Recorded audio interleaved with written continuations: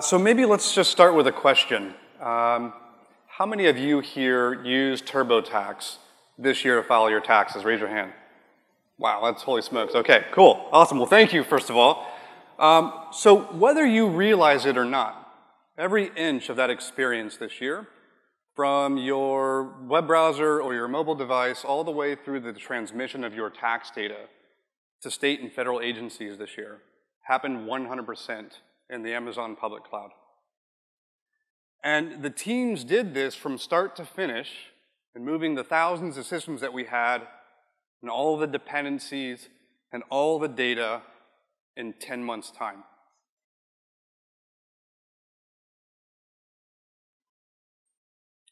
And it's not just our TurboTax product. In fact, we've been on this journey for the last several years.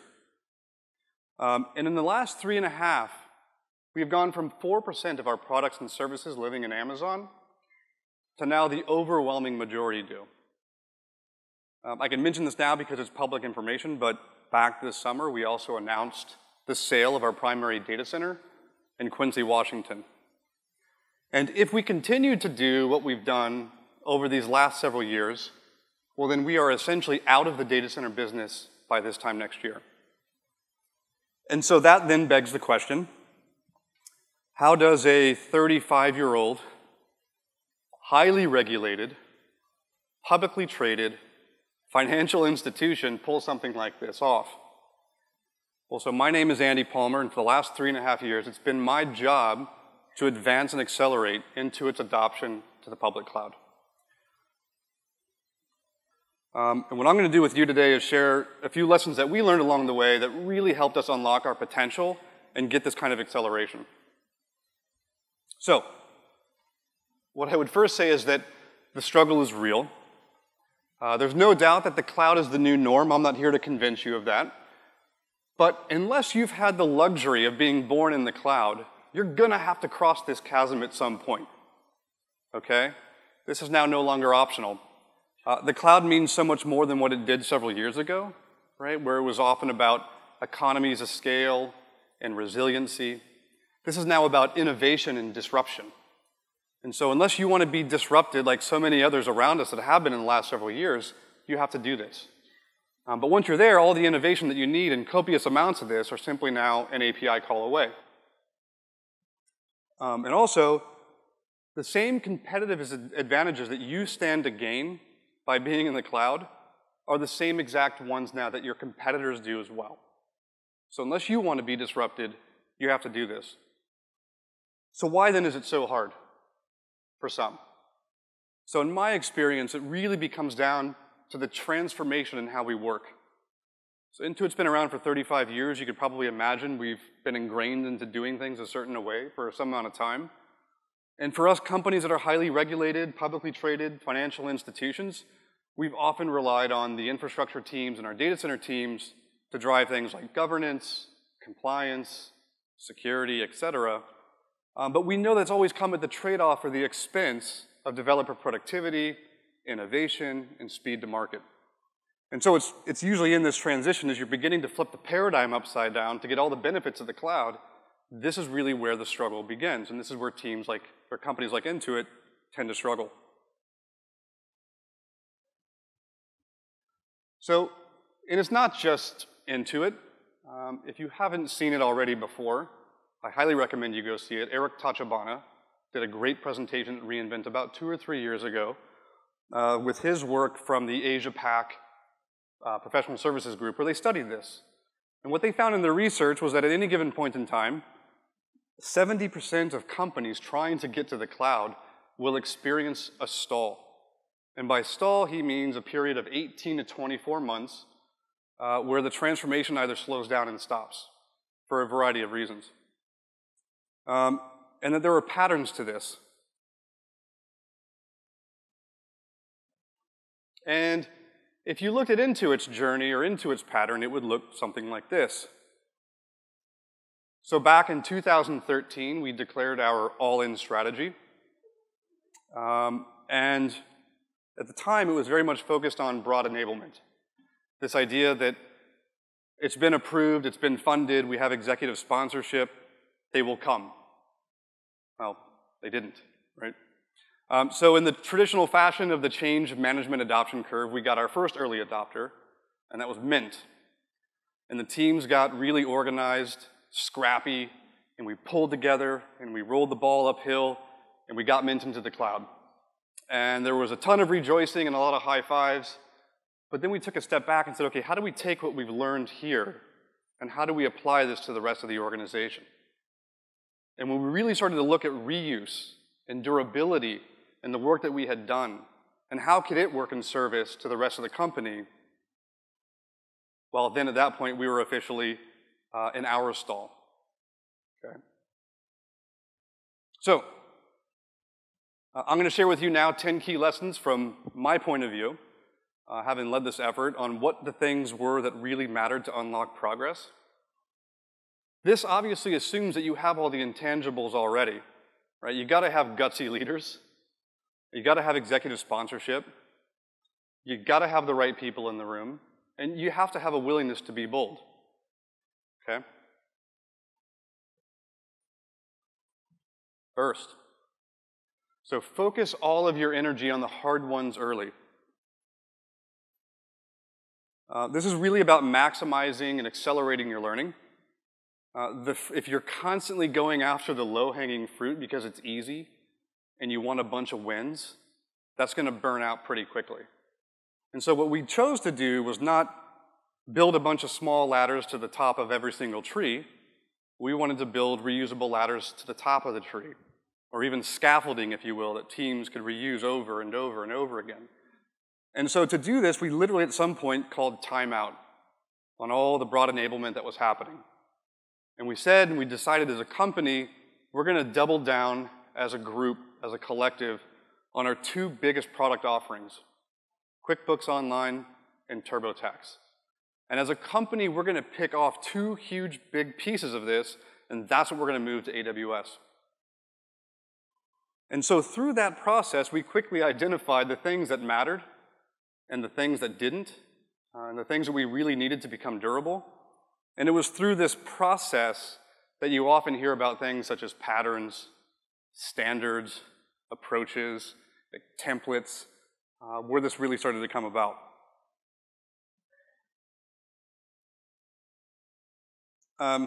It also meant we had to start solving much harder problems as well, right? How do we need to do data replication at scale and encryption, HADR patterns and automation? One of the most reliable patterns that came out of this is something that we called the strong leg. What that meant was we would deliberately take the product or service that we were moving to AWS and run it in a single region with the ability to fail back into our own data centers within seconds. What that did is that allowed us to gain a huge amount of confidence going into our peak seasons, but also the teams a lot of flexibility as well. So you can imagine, unlike the holidays or peak season for an e-commerce company, if you miss dates with the IRS, right, someone's paying penalties, and that's not good for anybody.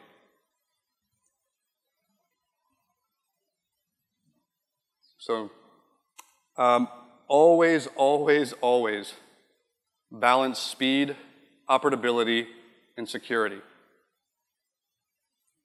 Another way I like to think about this one is that in every case and in every circumstance, complexity is the enemy. And in the beginning, for example, we had a lot of really good ideas on how to secure our accounts and secure our systems.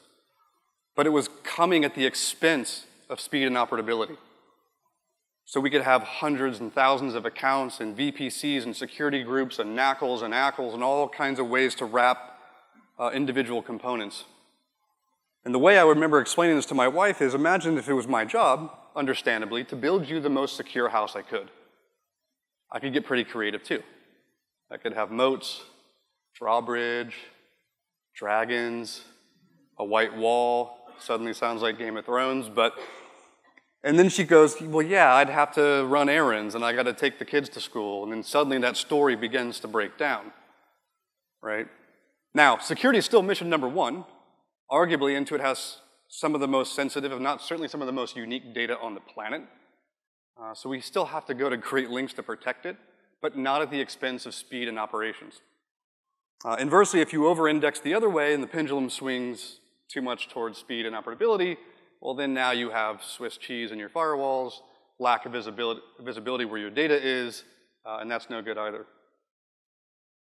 So this is just something to always really be mindful of. If you're having conversations or you're having debates, that really helped us. You heard it all the time in meetings. Are we balancing speed, operability, and security?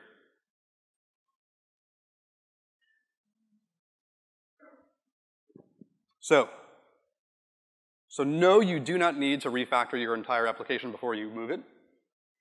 We spent a lot of time in the beginning going through this huge effort of service decomposition, trying to build everything into microservices, moving individual pieces at a time inside of the cloud, and that just wasn't working. And I can't tell you how many times we'd be in a meeting with the migrating team. I see our chief architect, Rick Maharaj, here, and listening to see the teams, their strategies and how they wanted their architectures to look. And it was always textbook, right? This is how I'm going to use Dynamo and Lambda and SNS and SQS, and I'm going to move this to ECS, right? The road to hell is paved with good intentions, right? But you also have a certain timetable to get these things done.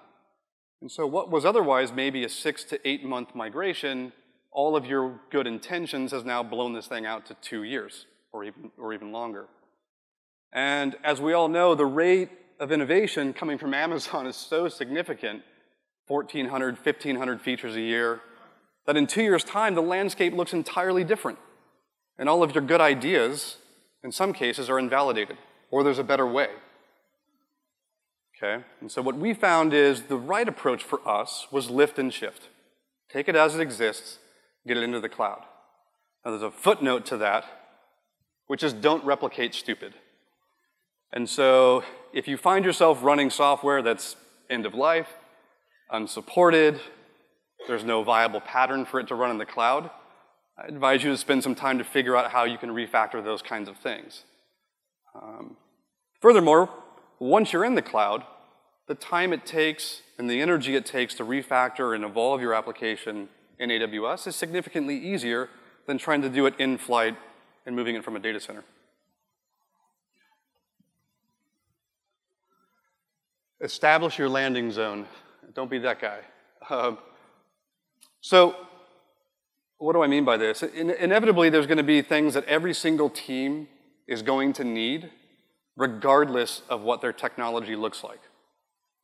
They're going to need a VPC, they're going to need CIDR allocation, they're going to need user management, logging, monitoring. And what we found in the beginning was that we were spending cycles building the same foundational things that teams needed and kind of intuitizing the experience where necessary and integrating it into our tools over and over and over again. And so for this to finally scale, we took the time to actually build and automate as much of this as possible. And we did this in a couple ways. One was during the account vending process itself. So by the time the developer even got his or her account, a lot of this stuff was baked in. We also spent a lot of time using event-driven automation so that as changes were happening into the account or new resources were getting spun up, a lot of this was taken care of automatically as well. So these kinds of things are just not context to developers, and it's going to slow them down and get in their way. And I highly recommend that you take the time to automate those things. All right. So me personally, I did not appreciate this one in the beginning. It sounds simple, it sounds obvious, but you gotta figure out what the hell you're working with. You gotta go through the pain of going through your inventory, going through your CMDB, and most importantly, driving accountability. Owners, dates, dependencies, sequencing, and then ultimately what the end state or target state is for those applications. Is this thing going to be retired, sunset, cannibalized, migrated? You have to go through this process. And not only do you have to go through this process once, this has to become a mechanism where you and your executive leaders are constantly looking at this to make sure that the wheels are turning on all the tracks. You'll be surprised what we found out, I'm sure it wouldn't be too dissimilar from you, is that there are actually a lot of applications that we could just retire or sunset. And so the problem that we saw once we started this effort, over time became significantly a little more manageable.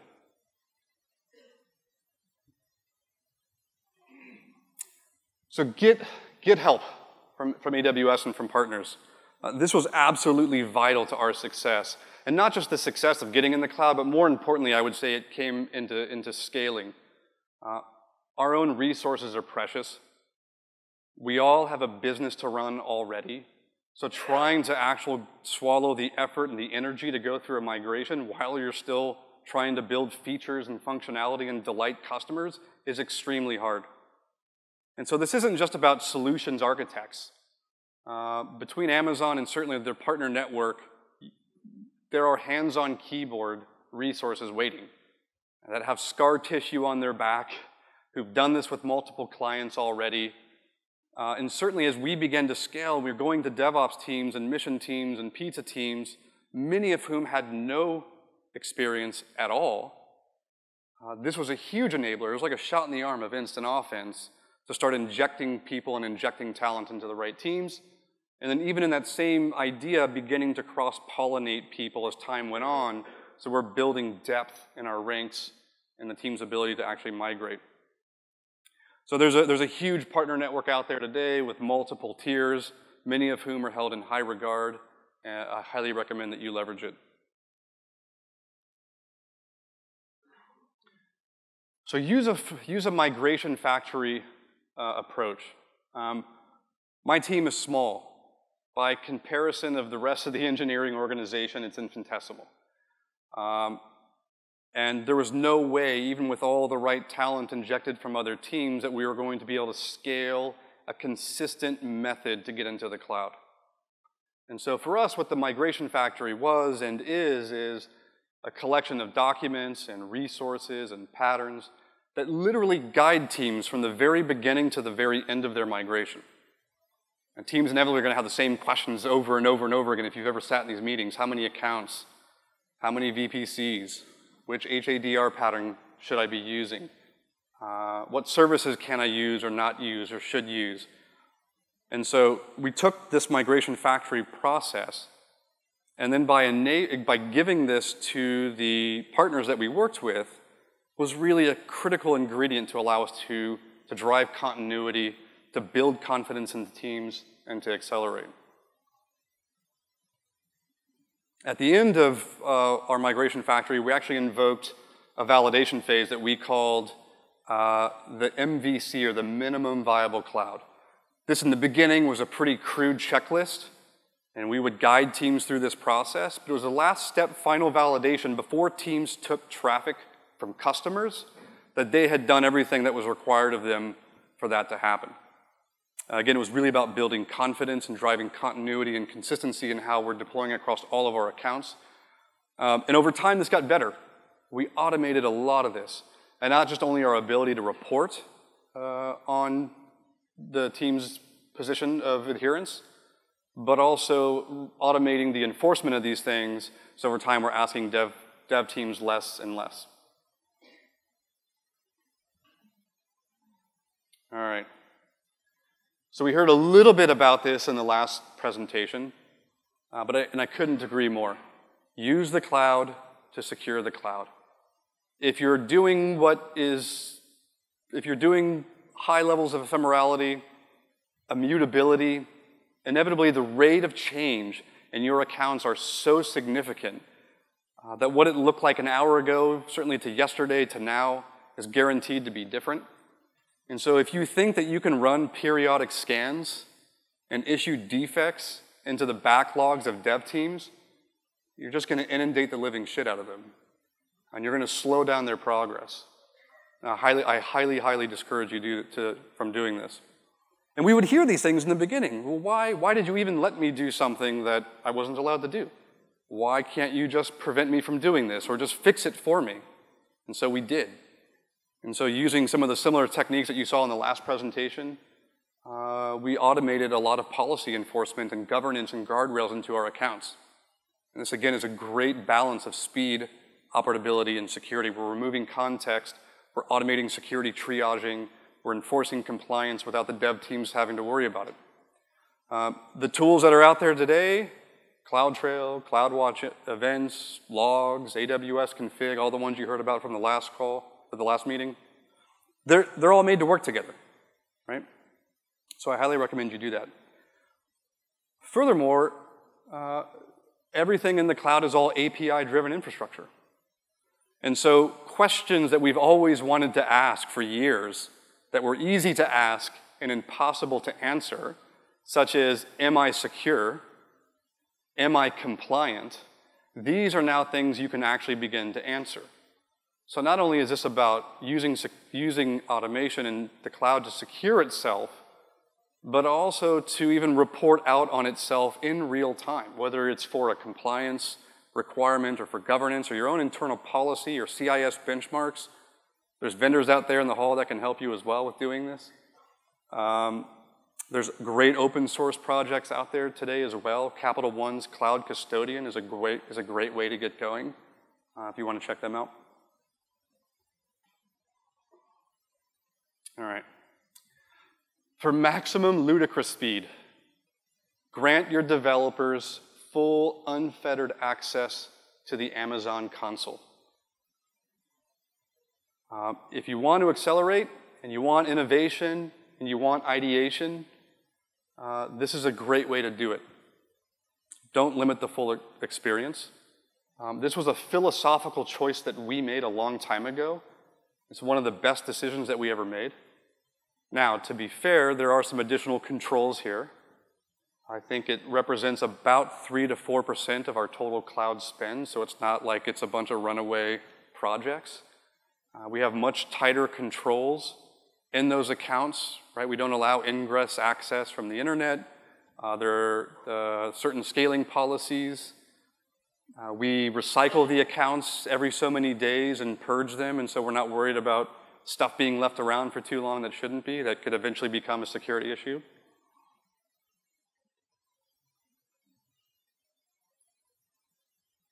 All right. So finally, for all you laggards in the adoption curve within your own companies, assuming you've done all the hard stuff, you've figured out all the problems that you need to solve to eliminate the excuses and build the roads that teams need, and you're working with partners, and you've got foundational patterns and standards, and you're still not getting quite the progress you need, well, we found that diverting dollars that would otherwise go to technology and hardware refresh away from the data center and moving it to the cloud drove action. And so when teams then, this obviously requires gutsy leadership and boldness as well to go make a declaration like this, but this is something that we did from the very top, and it had the ultimate impact to get us moving. And so when teams are faced with a decision between aging and decaying hardware in their data center, or copious amounts of elasticity and scale in the cloud, well, we found that they tended to make the right choice. So, I hope that these have been of some value to you, is whether you start, or you're continuing, or you're wrapping up your migration. I'm happy to connect with each of you individually directly after this. If it's around lunchtime, I'll probably be at the nacho bar. But while I'm here, I do want to send a call out to all my colleagues here from Intuit, from those watching and streaming. Thank you so much. Without your amazing contributions, we wouldn't be here today telling our story. I'm very proud to be a part of it, so thank you very much.